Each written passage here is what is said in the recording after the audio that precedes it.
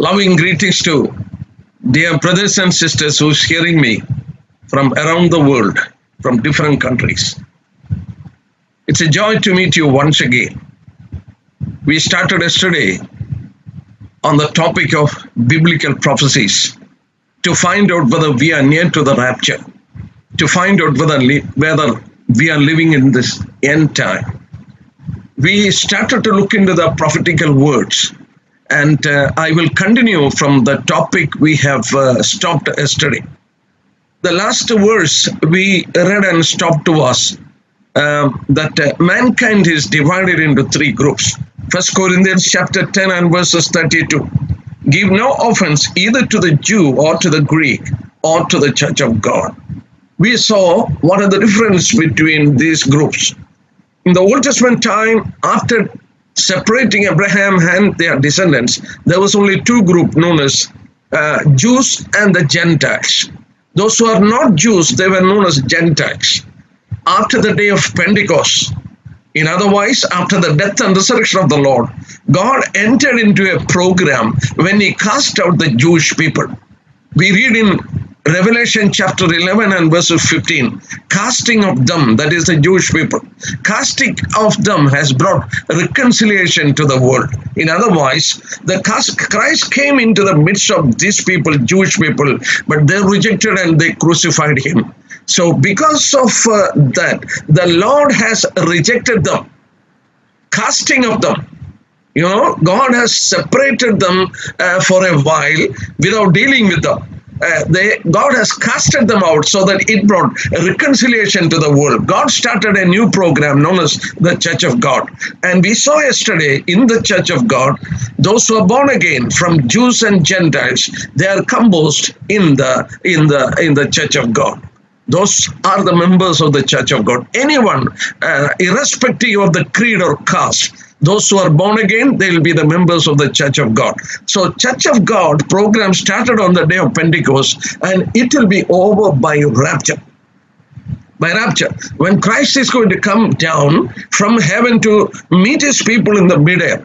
As we saw yesterday, the dead in Christ will rise first, and those who are alive will be changed. And together with them, we will be taken up to meet the Lord in the midair, which is known as the rapture. We'll be caught up to meet the Lord in the midair. Now, as we saw, there are three groups. Once the church is taken up by rapture, there will remain only two more groups, just it was in the Old Testament days, Jews and Gentiles. But when you read the scripture and when you see this God's program and dealing, there is a question that comes to our mind. Why God has a favoritism to this Jewish people? From around the world, people have asked me, why does God has a favoritism to these people only? You know, when you read the scriptures, many a time, salvation first to the Jews and then to the Gentiles. See, on the day of Pentecost, it was mostly the Jewish people who were saved. You know, later on, it took 8 years after that, first Gentile convert from in the house of Cornelius, they have come and joined into the church. So first to the Jews and then to the Gentiles. Even at the time of judgment, you read in Romans chapter 2 and verses 9, because first to the Jews and also to the Greeks. The judgment also will come first to the Jews. What I want to point out to you is, does God has a favoritism with these people? As many of us, why does God show a special, dealing with these people only? We have to find out the answer from the scripture for this.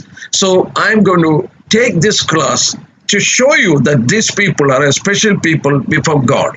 and how God is going to deal with them even in the future. In order to understand that, in order to understand the God's program, we need to understand the speciality of the Jewish people.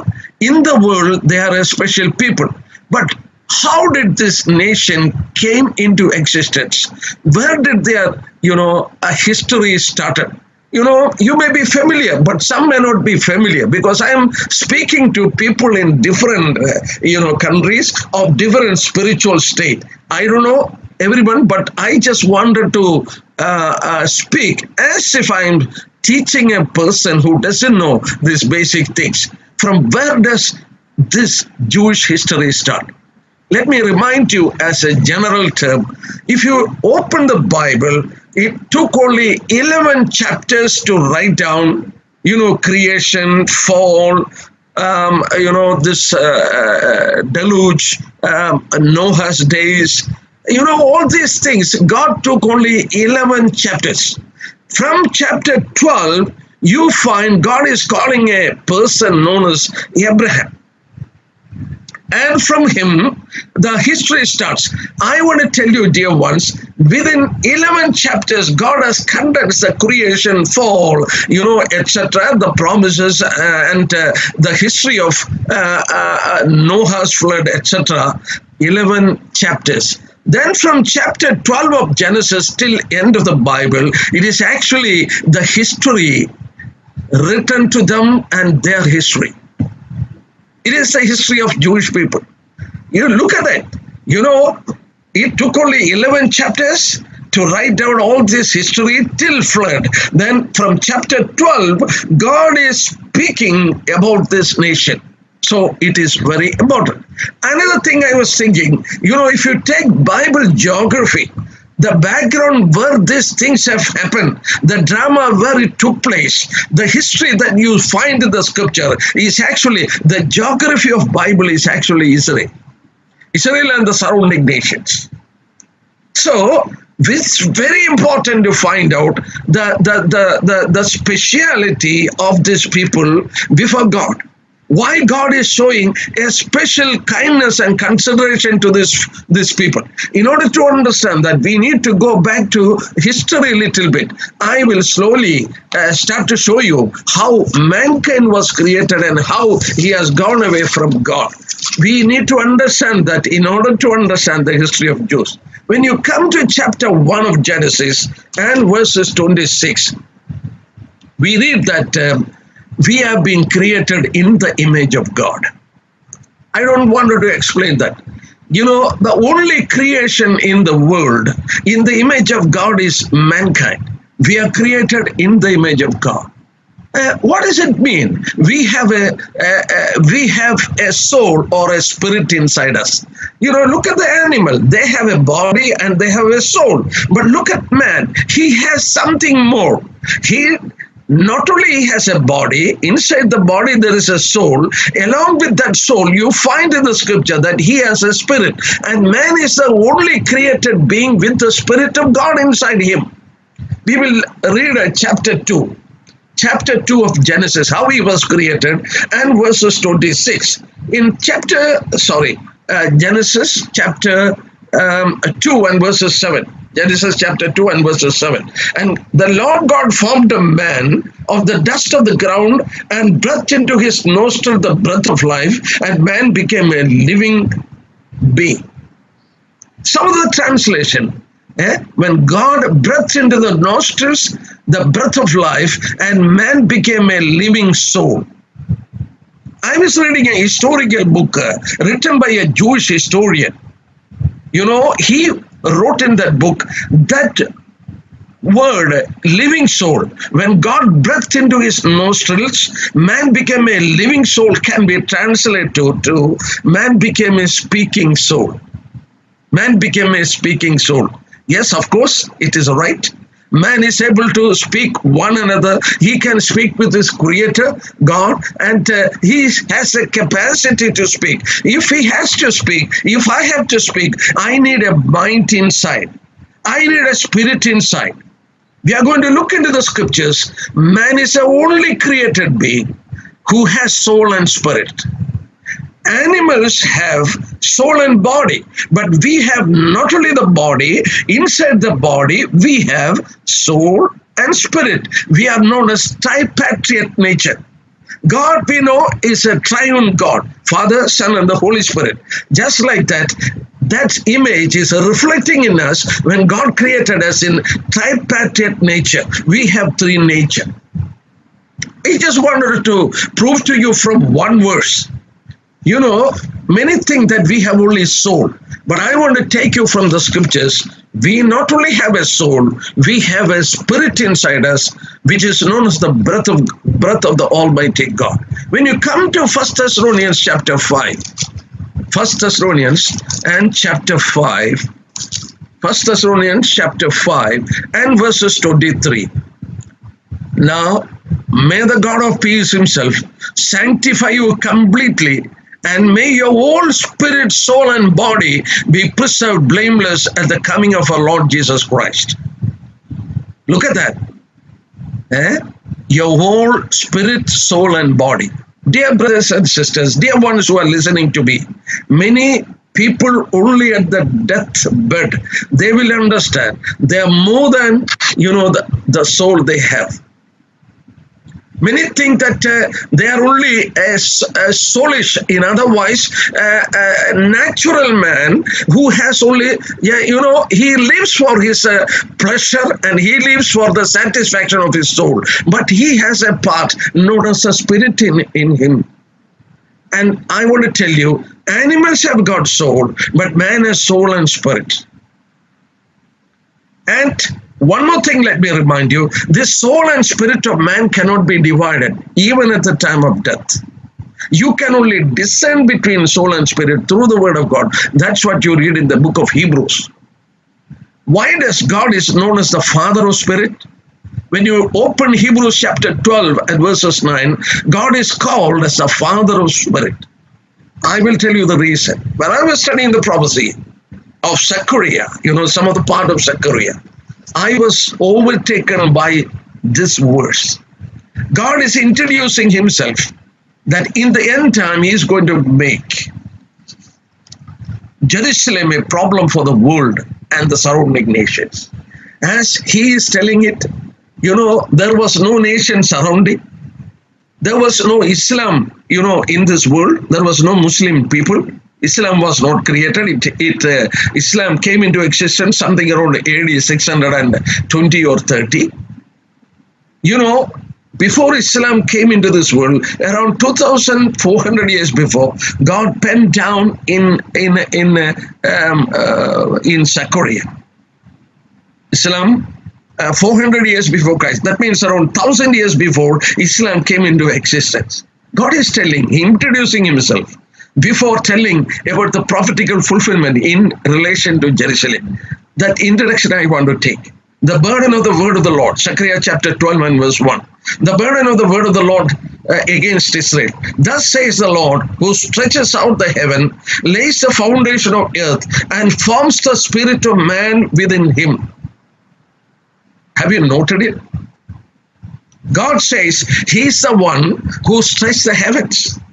God says he's the one who created the earth, laid the foundation of the earth. It is not a small thing to stretch heavens and lay the foundation of the earth. And God says along with that, he is the one who created the spirit of man in himself.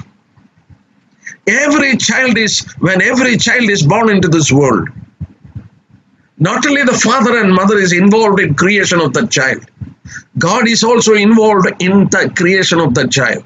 In the mother's womb, God gives the spirit into the child. That is the reason he is known as a Father of spirit. Father of spirit. Now, let me remind you from the scripture, what is the function of the spirit in man? I will read only two verses. By two verses, I will clarify what is the role of the spirit in man. We will first take the book of Job. We'll go to the book of Job, chapter 32 first. Job chapter 32. In Job chapter 32, We will read verses 8. But there is a spirit in man, and the breath of the Almighty gives him understanding. Look at that verse. There is a spirit in man, and the breath of the Almighty gives him understanding. We know that the spirit came into man when God has breathed into the nostrils of man. So that is the reason it is told here, the breath of the Almighty. That gives him understanding. And that part is the spirit in man. And when you look into this English Bible, that spirit is actually smallest. S-P-I-R-I-T, spirit of man. Always for the spirit of man, when it is used in the scripture, it is written by smallest. What is the reason? There is another spirit, Holy Spirit, third person of Trinity. Whenever he is mentioned, that will be in capital S. You note the difference in the Bible. Whenever God is speaking about the spirit of man, it is a small s. And whenever God speaks about the spirit, Holy Spirit, it is a capital S. You want to see one example? We will come back to this verse. When you take 1 Corinthians chapter 2 in your Bible, when you go to 1 Corinthians chapter 2, only one verse I will take, so that you will be able to recognize it from the scripture, especially when you study about speaking in tongues and all. If you take 1 Corinthians chapter 13, if you really analyze, you can understand a proper doctrine. There, keep it in mind. If it is spirit, people say it is a spirit. Look into the scripture, whether it is a small s or whether it is a capital S. If it is a capital S, it is a spirit of God. If it is a small s, it is a spirit of man. When you come to 1 Corinthians chapter 2 and verses 11. 1 Corinthians chapter 2 and verses 11. For what man knows the things of man except the spirit of man which is in him? Even so, no one knows the things of God except the spirit of God. You know, look at here. It is mentioned spirit of man, as small s is used there, and the spirit of God, capital S, is used. I don't want to expound that, part of the scripture, but what I want to point out to you is the spirit of man is created by God. And we read in Job chapter 32 and verse 8, that spirit in man gives him understanding. Gives him understanding. Dear ones, we are different from animals. They don't have any moral, restriction or anything. They don't see sister as sister, mother as mother. They don't have any moral restriction. But why does man has got, go to any part of the world? Man is, he has he is a moral being, and he has a moral standard. He knows when he does something right and something wrong. When you do something wrong, from his spirit he can feel, I am doing wrong. Animal doesn't have. And the spirit in man, as we have read here, it gives him understanding. More than intellectual knowledge, more than your, knowledge that you are acquiring. Your soul can be fattened, but your spirit, the spirit part of your spirit, it has to be enlightened.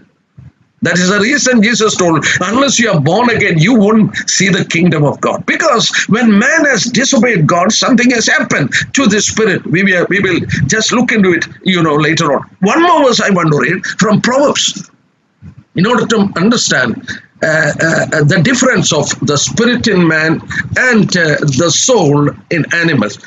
Proverbs chapter 20 and verses 27. Proverbs 20 and 27.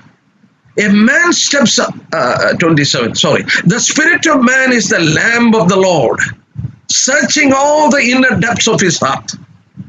Underline that verse. The spirit of man, again it is as small as there. The spirit of man is the lamp of the Lord.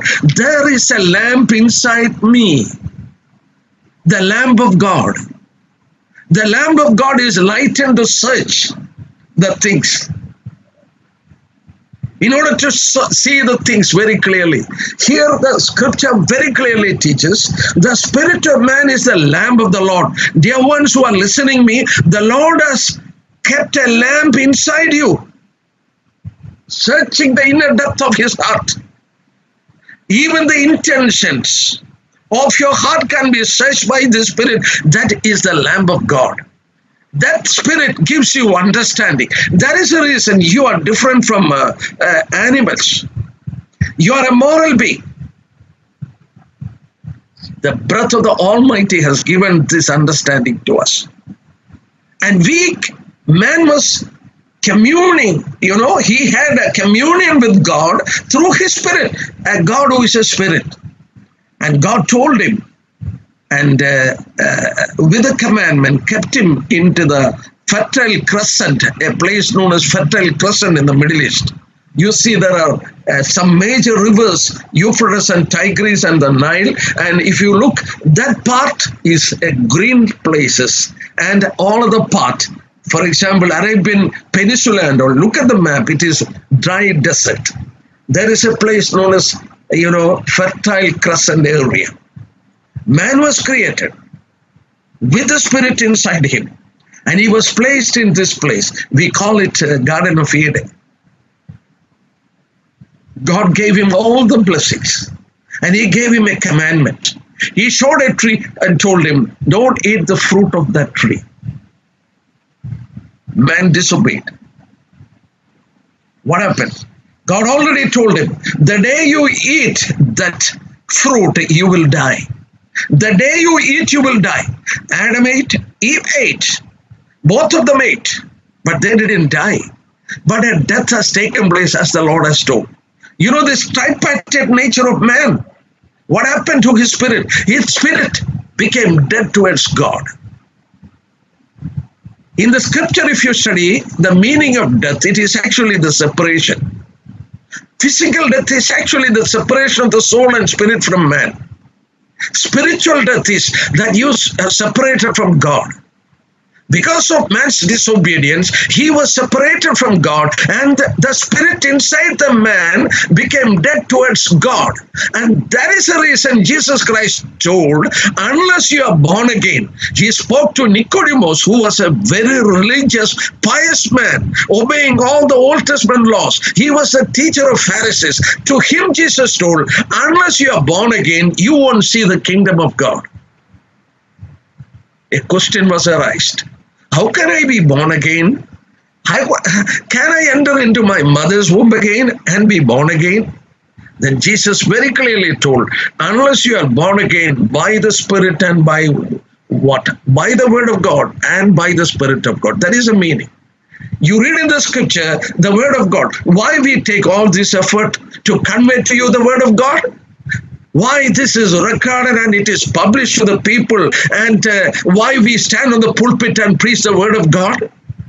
Because it is the Word of God. We read in the book of Peter that we are begotten by the living Word. The Word of God. As a child is born in the womb of a mother, you are born again into the family of God when the Word of God and the Spirit of God works together in a particular time. When your heart is ripe to receive God's Word.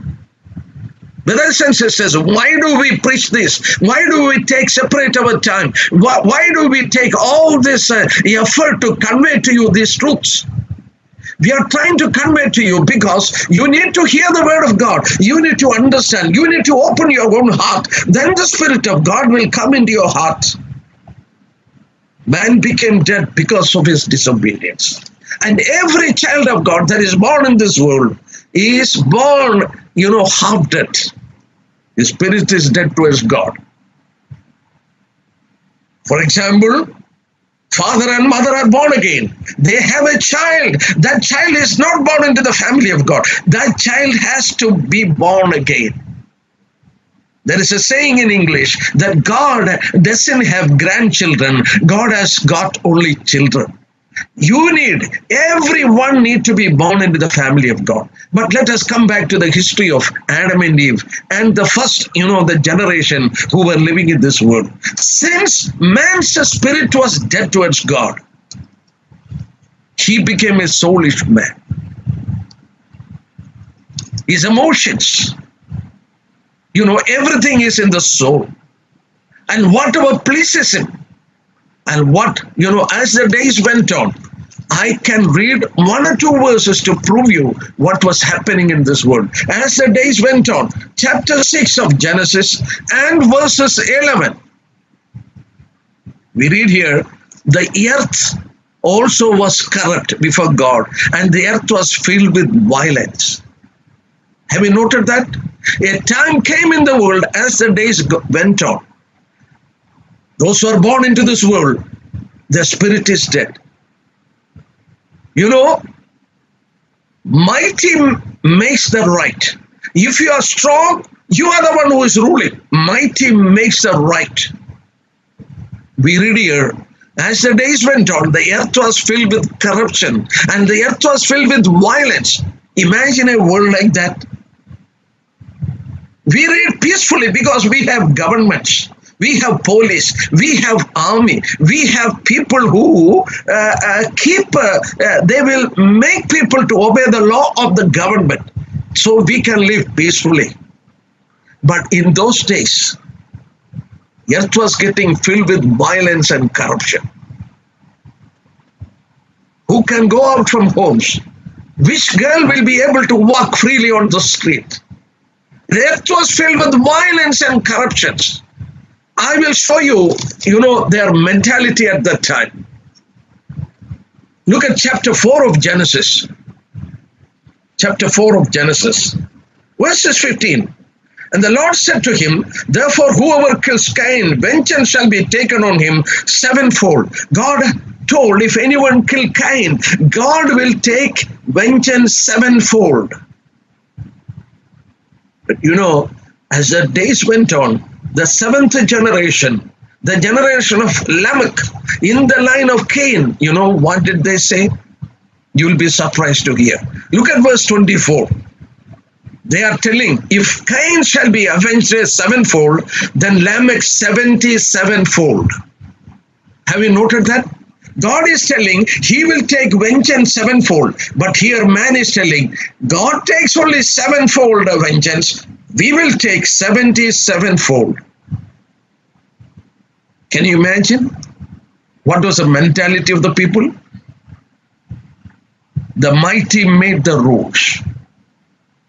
The poor and the downtrodden, they were suppressed under the hands of the mighty people, and the earth was getting filled with violence and corruption. God looked into this world and he knew the world cannot go forward.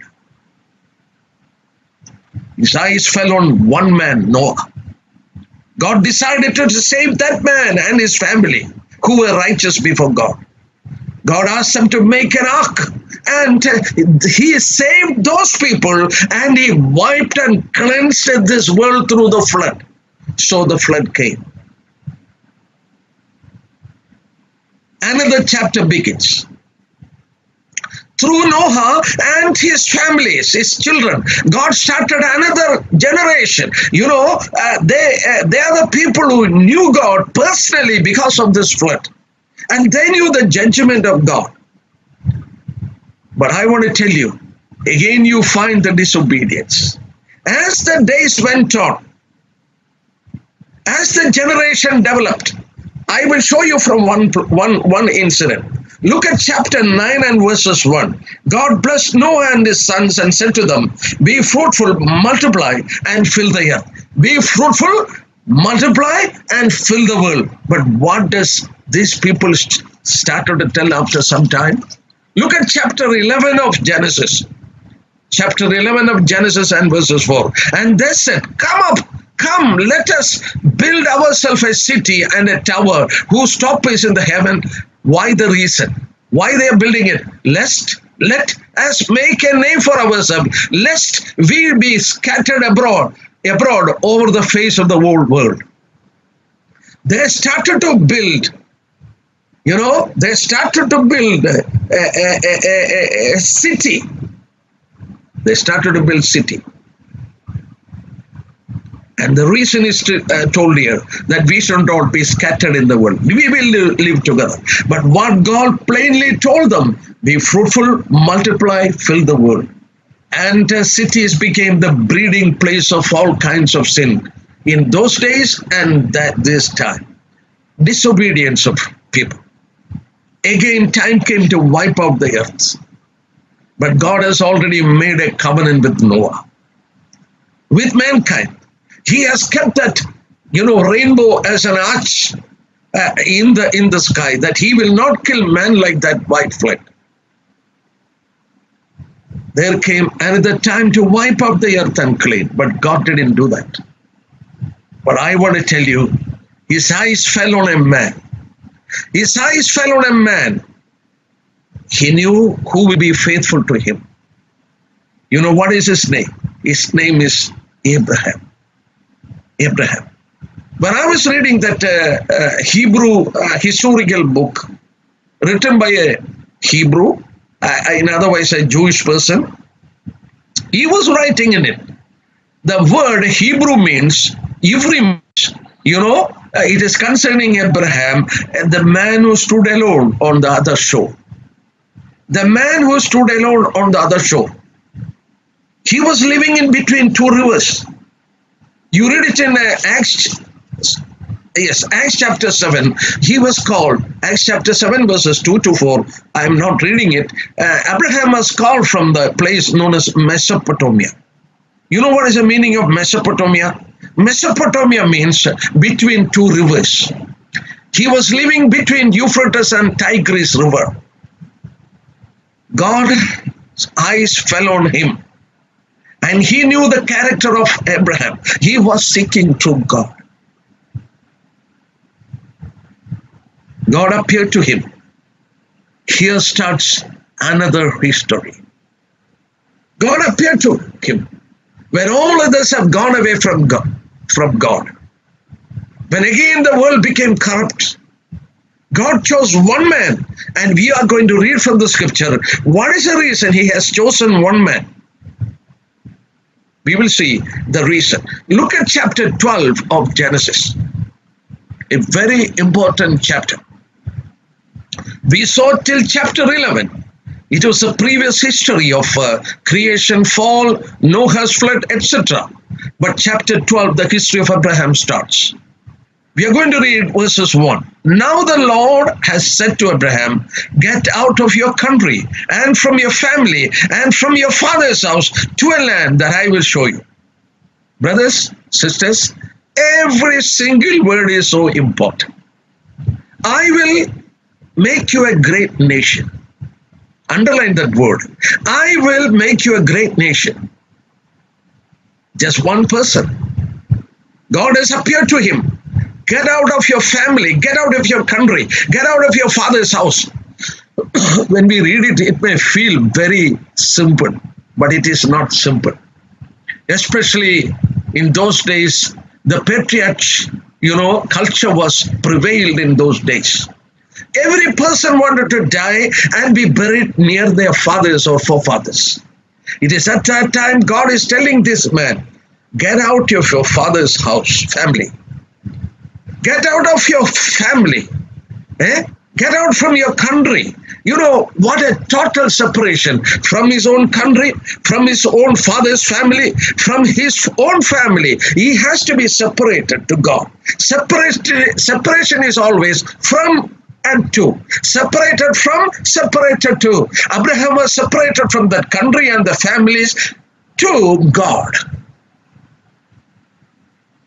And where did God ask him to go? He never revealed. To a land that I'm going to show you. He never knew where is he going. But it was in the heart of God, where is that land? To a land that I'm going to show you. Unless he obeys God, he will not reach that land. He has to be separated from his own country. He has to separate from his father's family. He has to get separated from his own family. Unless he gets separated from there and obey God, he will not reach that land which was in the heart of God. And why did God separate them like this? God told them, God promised him, I will make you a great nation. I'm going to make you a great nation. What is the reason? God was making a nation from Abraham out of all other nations in the world. There were so many nations in this world. Why didn't God choose one nation in this world? And why did he create another nation out of him? There was a reason. This is what we have to find. What is the speciality of the Jewish people? We will come to chapter 18. Chapter 18 of Genesis. We will come back to this verse. Chapter 18 of Genesis, verses 17 onwards. And the Lord said, shall I hide from Abraham what I am doing? Since Abraham shall surely become a great and mighty nation.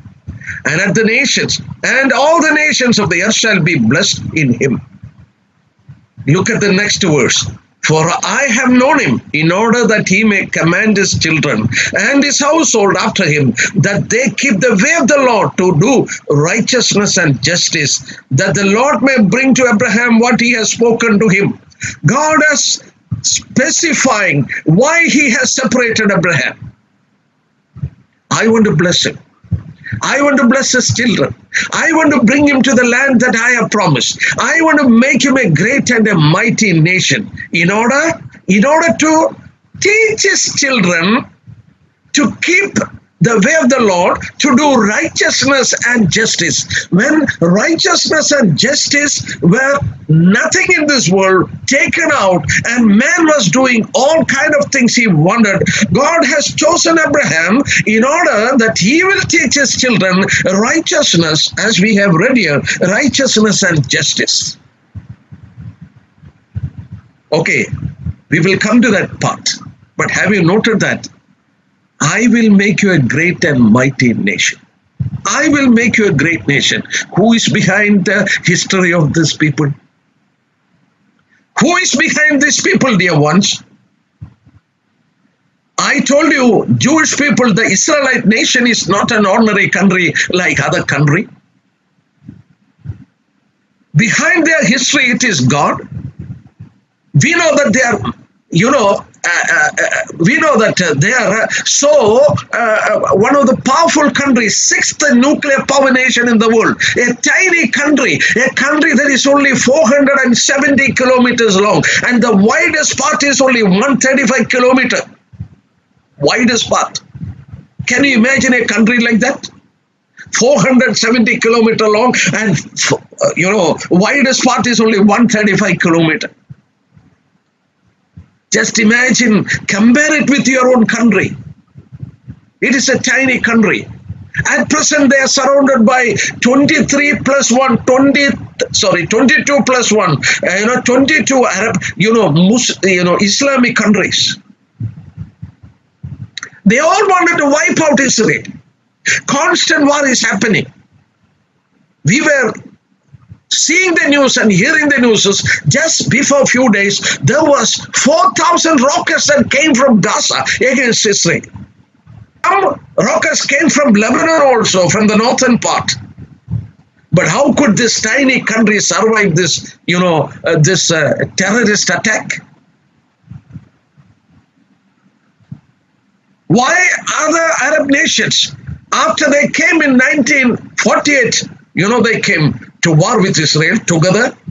1956, they came to war with Israel together. 1967, they came to war with Israel together. 1973, they came to war with Israel together. Then in 1982, they came for war. Then you find the constant war from Gaza and Lebanon and other places in New Delhi. Why these Arab people are keeping quiet? They have more weapons and they have more money. They have, more than half of world oil with them. Still, why they are reluctant to attack Israel? I will make you not only great, I will make you a mighty country. It's a promise of God. He is the one who is behind it. But he had a purpose in his heart. He had a purpose. The purpose is that he should teach his children righteousness and justice. And through them, the world should understand what is God's righteousness and what is God's justice. I'm going to read one or two verses more in order to make it very clear. Genesis chapter 18, which we read. There you find one interesting verse. Genesis chapter 18 and verses 19. For I have known him. I have known him in order. He had a personal knowledge of this man. Deuteronomy chapter 7. Deuteronomy chapter 7. And verses 6 to 8. Deuteronomy chapter 7. Verses 6 to 8. For you are a holy people to the Lord your God. The Lord your God has chosen you to be a people for himself, a special treasure above all the people of the face of the earth. Dear ones, please underline that verses. God is telling, the Lord did not set his love on you, nor choose you because you were more in number than any other people, for you were the least of all people. But because the Lord loves you, and because he would keep the oath which he swore to your fathers, the Lord has brought you out of a mighty hand and redeemed you from the house of bondage, from the hand of Pharaoh, king of Egypt. But have you noted that verse 6? You are a holy people to the Lord. The Lord your God has chosen you to become a people for himself, a special treasure above all the people on the face of the earth. You have been chosen to be a special treasure above all other nations. Bible clearly teaches they are specially chosen by God. They are specially chosen by God. Do you want to know what is the reason? As we have read here, a special treasure above all other nations. First, they have to teach their children righteousness and justice. When we come to Isaiah's prophecy, after many, many years after this, when they have gone away from God, God is speaking to them through the prophet Isaiah. We will read two passages, one from Isaiah chapter 43. Very important to understand this. Isaiah 43 verses 10. You are my witnesses, says the Lord, and my servant whom I have chosen. Underline that. You are my witness, says the Lord, and my servant whom I have chosen, that you may know and believe me, and understand that I am he. Before me there was no God formed, nor shall there be after me. Look at chapter 44 also, and look at verses 8. Do not fear, nor be afraid. Have I not told you from the time I declared it? You are my witnesses. Is there a God beside me? Indeed, there is no other rock. I know not one. In two passages in Isaiah we read, you are my witnesses. Who is a witness? A witness is a person who has first-hand information. A witness is a person who has first-hand information. Either he must see it or he must have heard it. Those are the people who come to the court to give witnesses. That Jesus Christ has chosen us who are saved to be his witnesses. God has chosen Abraham and his descendants. As a nation, he has chosen them to be his witnesses. Oh, what a wonder it is. You are a special chosen people. You are a treasure above all other people. So this nation is a special nation above all other people. I don't want to take all the speciality now. I will take it later on if God willing. I am so fascinated with the history of these people. I have been looking into their history more than 40, 45 years. I have traveled in this country more than 10 times, around 10 or more than 10. So that country has become very familiar with me. God took me there in order to see it, in order to understand more closely, in order to teach people and, make people understand about it. That is the reason I am speaking like this. I will keep on teaching about these people from the Word of God. God has chosen them as a witness in the Old Testament days. He had a great desire in his heart. That desire you will find in Exodus chapter 19. Exodus chapter 19 and verse 6. And you shall be to me a kingdom of priests and holy nation. These are the words which you shall speak to the children of Israel. Dear ones, listen to the word the Lord is speaking. You shall be to me a kingdom of priests and holy nation. God wanted these people to be completely, priests who serve him. A priest is a person who stands between man and God. I wanted you to be a holy, priesthood, a kingdom of priesthood and a holy nation. What a wonderful desire it is. Why didn't these people understand this properly? They became so blind to God's truth. These people known as Israelites, they had such a privilege. As a nation, God wanted them all to be a kingdom of priests. The people who stand between God and man, who pray for man, who is standing between God and man. What a privilege it is. And to be a holy nation. Since he is so holy, he wanted a holy people. Then only he can commune with them. But they failed. We will see if later on. Because of their utter failure, what all atrocities happened to them, what tragedy they have gone through, and what is their history. The history of Jewish people are because of their failure. Otherwise, this world would have been so good because there would have been priesthood who will teach righteousness and justice of God in this world. But as you come to Isaiah chapter 5, prophet telling, unrighteousness even among their people. Injustice even among their people.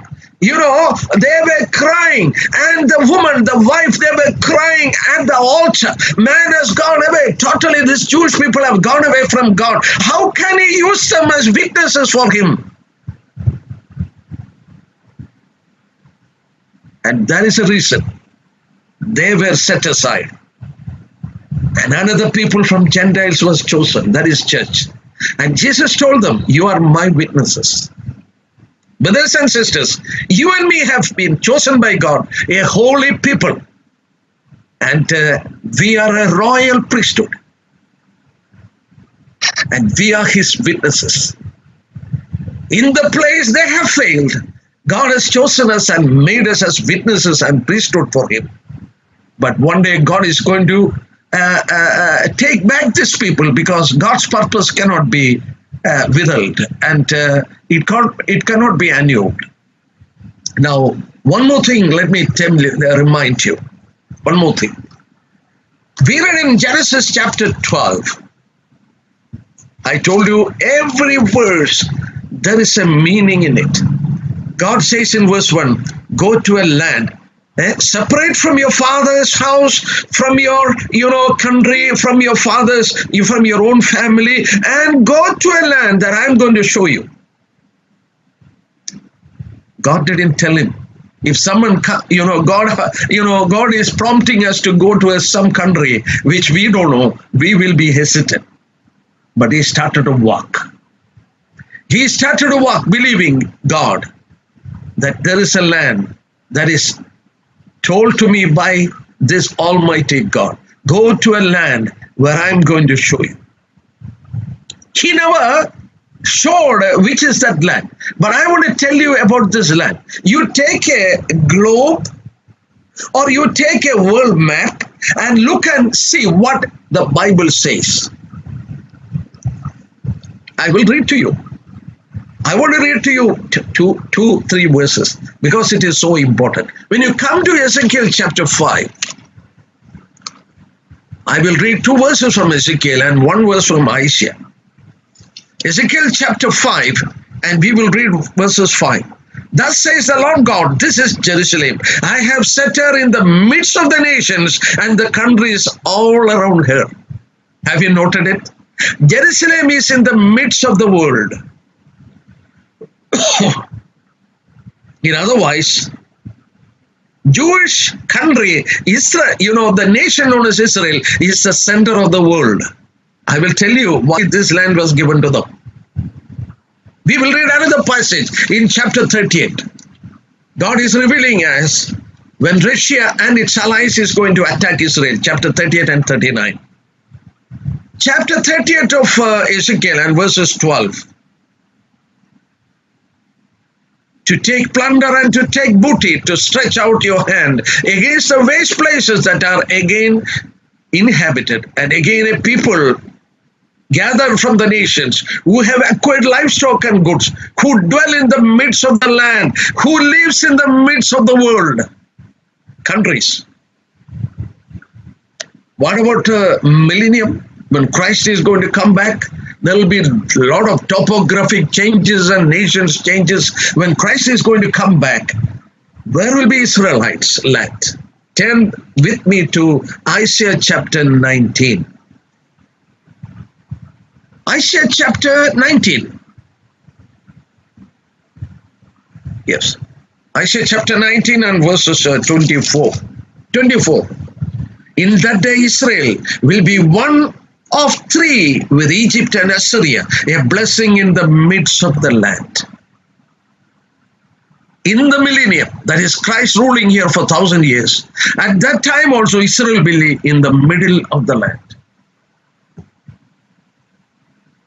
Let me tell you, dear ones, they are a special people chosen with a special purpose by God. It was in the heart of God that Abraham and his descendants should dwell there. And we saw from the Bible, it is the center of the world. Why did God bring them into the center of the world? They are a witness. You have a room here, not the electrical light. In the olden days, you have a room and you have lighted a lamp. Where will you keep that lamp? In the corner of the room? No, you will keep it in the middle of the room so that every part of the room will have that light. It's the same thing. You are my witness. You are my servant. God took them from, from the land of Mesopotamia. That is a river which is running through between these 2 rivers, Euphrates and Tigris, which is probably in Iraq. Present Iraq. From there, the Lord has brought him to a place which is the middle of the countries, so that he and his children will live there, obey God's word, and teach us themselves and others about righteousness and justice of God, about one God. Why did God give them the center part of the world? So that the light will shine to the 4 corners of the world. Light will shine to the 4 corners of the world from the center of the world. God will bless these people and the surrounding nations, nations upon nations, all the globe, around the world. People will come to understand about this one God. But they have utterly failed. What I understand, God was not able to bless them. There was a time of Solomon, God blessed them. And you find in the Bible, at that time, they lived peacefully without war. And even, the messages of their God have gone to the farthest end of the world. From where did Queen Sheba has come? According to the word of Christ, she has come from the farthest place of the world. How did she come from there? She heard about Solomon and his God. She wanted to see herself and understand whether it is true or not. She came from the farthest end of the world because the light has gone from there till that place. I believe Queen Sheba has come from Yemen, present Yemen. Yemen and Ethiopia, probably they were together. If you take a map and look, you can understand. I have gone and visited, this place where they used to tell that it was Queen Sheba's,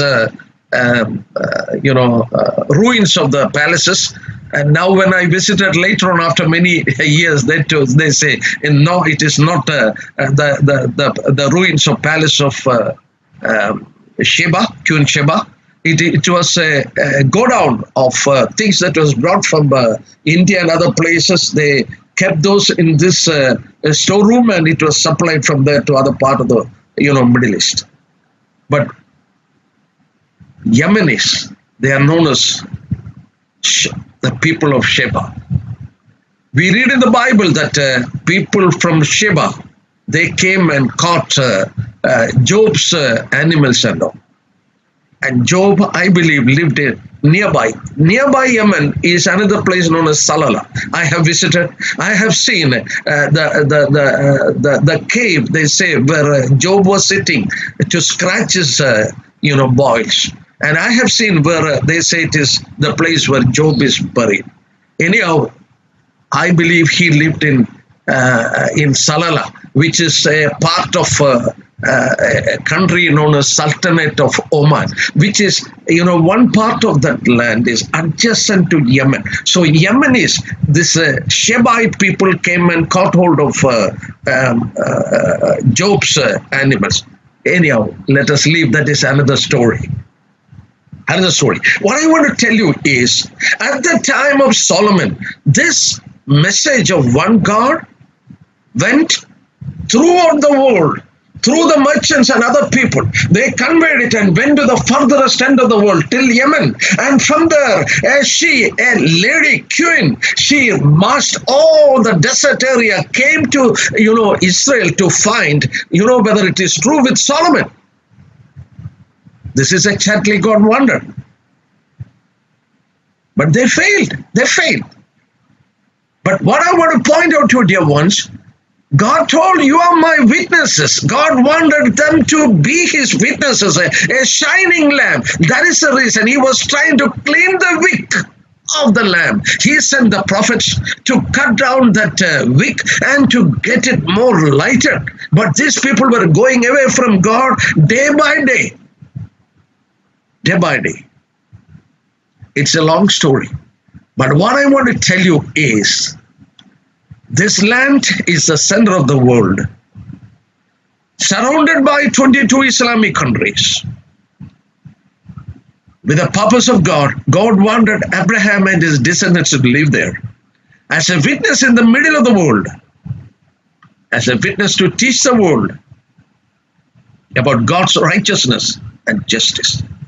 Since they failed, God entered into another program known as the church program. And through the church, he has made us his priest. We are known in the letter of Peter as royal priesthood. And we have been made as a witness for the Lord. You are my witnesses. And we are his witnesses, and we are his priesthood, living in many parts of the world, scattered in the world. At this time, God is not dealing with the people of Israel. Why God is not dealing with these people? God has cast them out. God has cast them out. Their land was such a fertile land. Such a fertile land. I just wanted to read one verse from Deuteronomy, chapter 11. This land that has given to these people. Chapter 11 of Deuteronomy. Verses 11 onwards.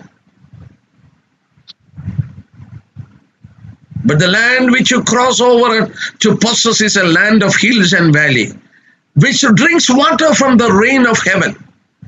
A land for which the Lord your God cares.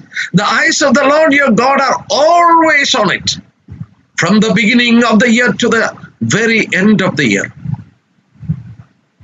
And it shall be that if you earnestly obey my commandments, which I command you today, to love the Lord your God and serve him with all your heart and with all your soul, then I will give you the rain for your land in its season. Keep it in mind, I just want to speak something about that. The early rain and the later rain, that you may gather in your grains and your wine and your oil. And I will send grass in your field for your livestock, that you may eat and be filled. Take heed to yourself, lest your heart be deceived, and you turn aside and serve other gods and worship him, lest the Lord's anger be aroused against you, and he shut up heaven, so that there will be no rain, and the land yield no produce, and you perish quickly from the good land which the Lord is giving you. Dear brothers and sisters, dear ones who are listening me, in this passage we read, it is a good land. God is telling it is a good land, a land of hills and valleys. I told you I have traveled there. When you step into the land of Israel, you can find out it is as different from all other countries. You will find the speciality of that land. And God told, former rain and later rain, he is giving them. And they have to keep the rain. They have to obey his commandment. Then God will give this rain in its proper time. So there will be enough grass and enough fruits for them to eat and their livestock.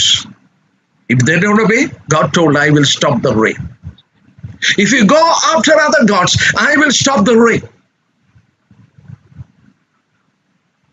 It is a good land. When I was reading this verse 11, God is specifying about the beauty of the country. To a land of hills and valley, which drinks water from the rain of heaven. You know that I lived in the Middle East for 18 years. I lived in a country known as Oman, Sultanate of Oman. I lived and worked there for 17 years. I have traveled to many Arab countries. They are in Arabian Peninsula, a land that is very dry. I had my own experiences there. You know, very seldom rain comes there. Once I was caught in a rain. I went to take a Bible class in a camp where laborers were living. Usually in those days when I was working there, I used to take Bible classes in the labor camp where laborers, they will come after their day's work, after their food, they will be in the camp. I used to go there and gather these people, and I used to take classes there. One day after the class, it was night.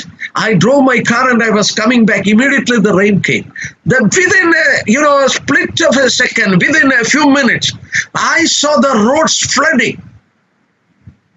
I was not able to drive my car. I have to park my car in one side of the road, and I saw a big truck parked there. I jumped over the truck in order to be safe, because I thought there was a wall nearby. It may fall and my car may be taken by this flood. So I climbed up this big truck and stood there in order to be safe. And the water was flowing like a river on the tarmac road. That taught me a lesson. You know why? What is the reason? When the rain falls there, the land will not drink the water. The land will not drink the water. Most of the places are rocky places, and the land is so hard that the water will not enter. Only on the surface the water will be there. The rest of the water will come to the valley, and they will make the river like I saw through the roads. It's very, very dangerous that time. I was able to reach my home only very, very late. And they were searching me around. And I don't want to tell the story, but at last I somewhere or other left my car there, and I came back to my home through somebody helped me. But you know, I am living in a state known as Kerala. You take a map and look, southernmost state of India. We are on the coastal area. Almost 6 months of rain we have. My land is known as, my state is known as God's own country. Do you know why? Every part of it is green. There is no dry land. My land is with hills and valleys and rivers and ponds. It's a special place. The reason is we get rain more than other places. And the interesting thing is, this rain, when it comes, the land will drink the water. The land will drink the water. The water level in the soil will go high. That is the reason you find it is green around Kerala. Kerala is very, very beautiful. Especially I'm living in Cochin. You come here, backwaters and lagoons, and you will see one of the most beautiful land in the world here where I'm living. It's so beautiful, and people call it God's own country because it is so green. And let me tell you, God didn't tell that my land is good land. He didn't tell. But he told about Israel, it is a good land. The reason I tell you, eyes of the Lord was always there.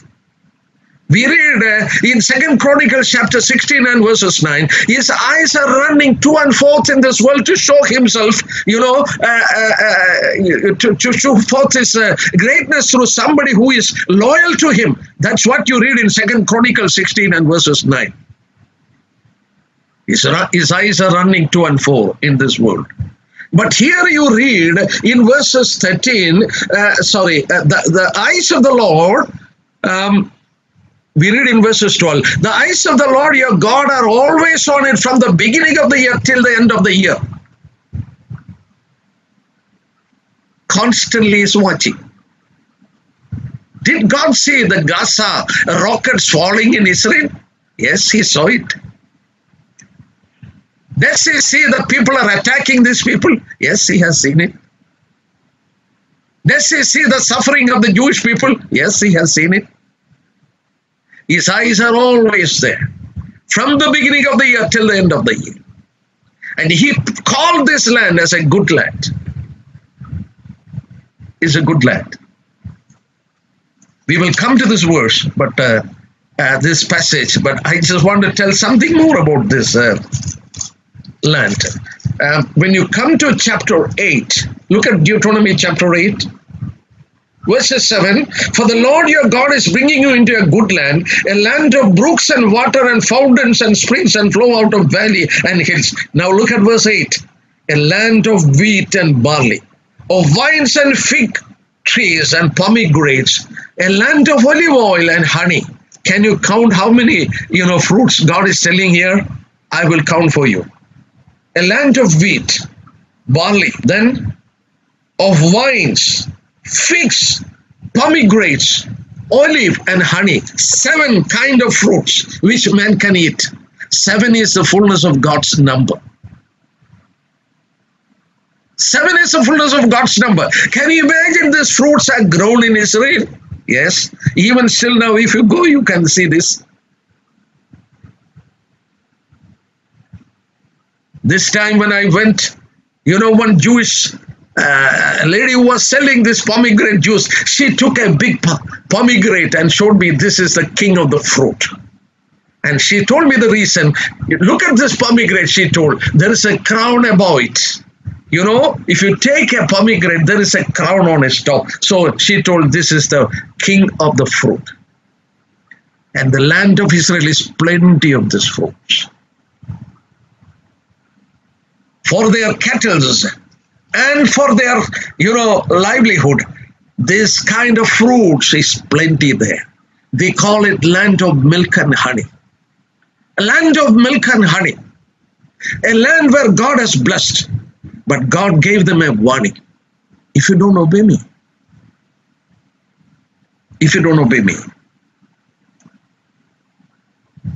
I will stop the rain.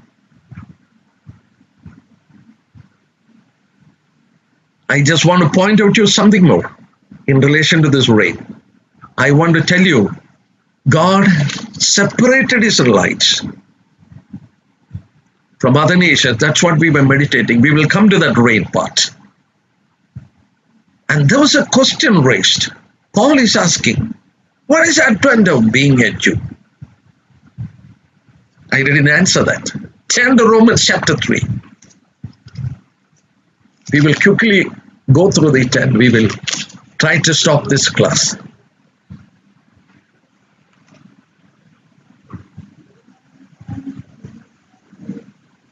Romans chapter 3 verses 1 and 2. What advantage then has the Jew? What is the profit of circumcision? Much in every way, chiefly because to them were committed the oracles of God. Brothers and sisters, who wrote this Bible? Who wrote this Bible? You have a Bible in your hand, but who wrote it? Paul told, chiefly the oracles of God is handed to them. God chose them to write it. We will turn to another passage in Deuteronomy chapter 4. Deuteronomy chapter 4, verses 5 onwards.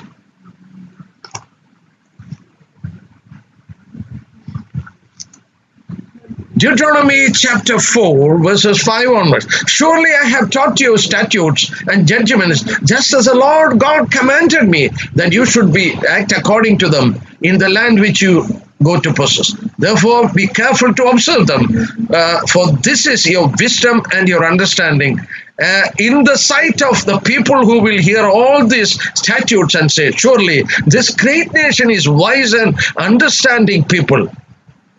For what great nation is there that has God so near to it, and as the Lord God is to us, and whatever reasons we may call upon him, and what great nation is there that has such statutes and righteousness, judgments, as are in all this law which I set before you this day. The statutes and commandments of God was given to these people. As Paul has said here, one of the advantage of Jew, the oracles of God was given to them. Dear ones, they were chosen to be the writers and preservators, and they were chosen to propagate or to spread this word. Let me remind you, 66 books in this Bible, 39 books in the Old Testament. All 39 books were spent down by Jewish people. Take the New Testament. All the New Testament book was written by Jewish people except Luke. And Luke, I believe, he was a proselyte who came to the Jewish faith. Otherwise, yes, it is true Jewish faith. That is faith in Jesus Christ. What I want to tell you is mainly the writers of Bible. They were the people. In other words, these Jewish people are the one who have given us the Bible. Another thing, look at chapter 6 and verses 4 of Deuteronomy. This opened before us. Chapter 6 and verses 4. Hear, O Israel, the Lord God, the Lord is one. You know, this is the prayer every devout Jew does it in the morning and in the night. This is a part of their prayer. And that prayer is known as Shema. S-H-E-M-A, Shema. Shema means hear. Hear, O Israel. Sorry to tell. Today, we hear this kind of prayer from every mosque around the world. The Lord, Allahu Akbar. Allah is the only God. This is what they are telling. Even before they started to pray, almost 3,500 years before, from, 3,000 years before, or 2,000 years before Christ, they started to pray. Hear, O Israel, the Lord God is one. Monotheism. In other words, when people went after idol worship, they started to teach about one God. Our God is one. Monotheism. They taught about one God. They wrote down the scriptures. And they are the one who gave us the scriptures, the Bible. The third reason, one of the great reasons, you take book of Matthew, Gospel of Matthew, chapter 1. It begins with the genealogy of Jesus Christ. But we will read Matthew chapter 1 and 1.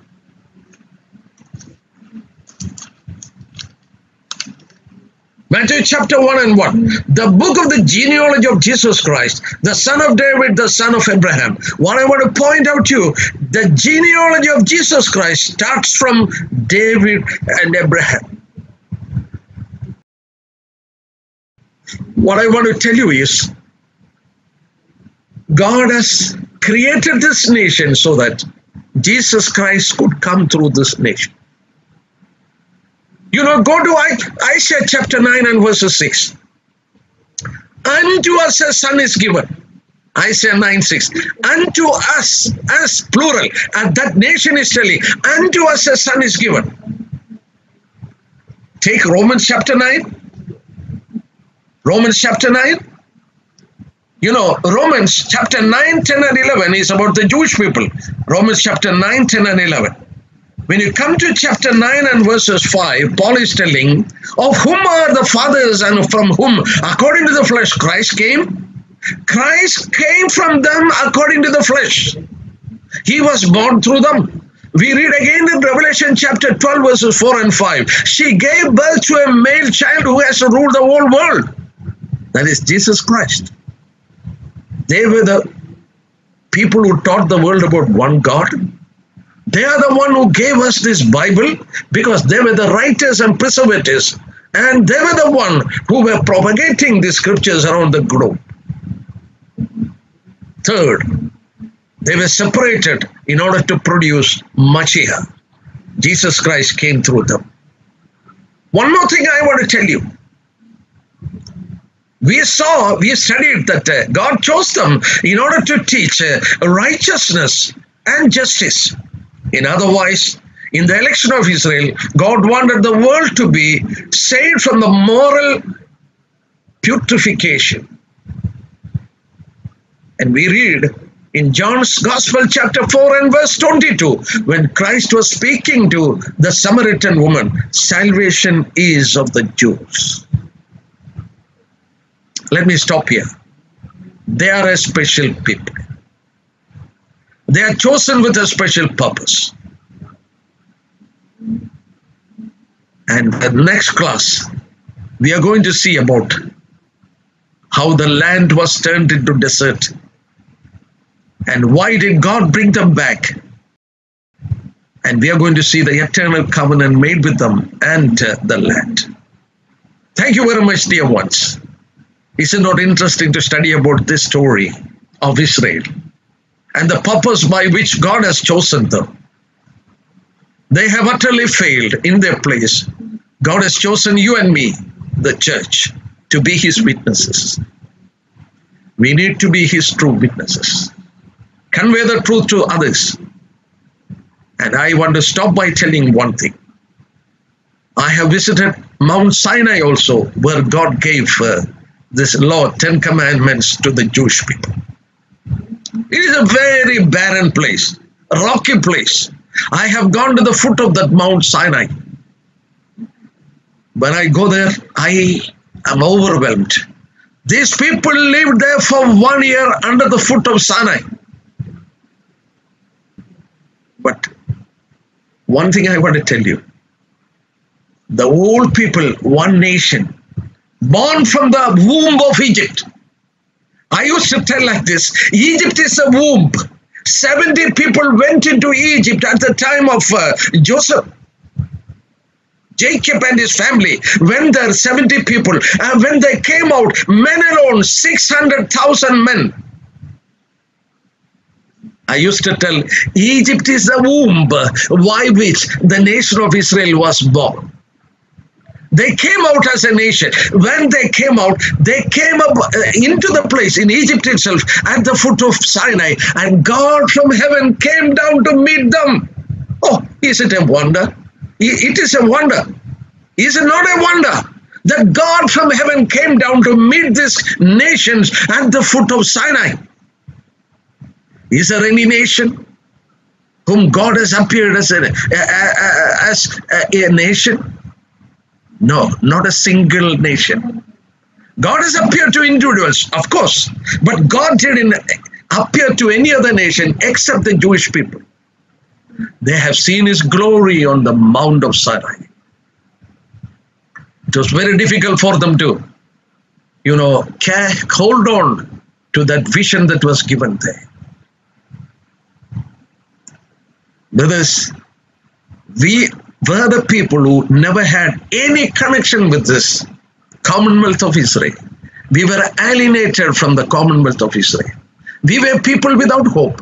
But what a wonder that the Lord has chosen us by his grace in the place where these people have failed and made us as witnesses and kept us in different parts of the world so that we'll be faithful witness to him. May the Lord bless you all. May the Lord help you to understand these truths and God's program. And let us think as the Lord has taught about these people. May the good Lord bless you all, be with you, and use you as a true witnesses for him in the coming days. Amen. Thank you.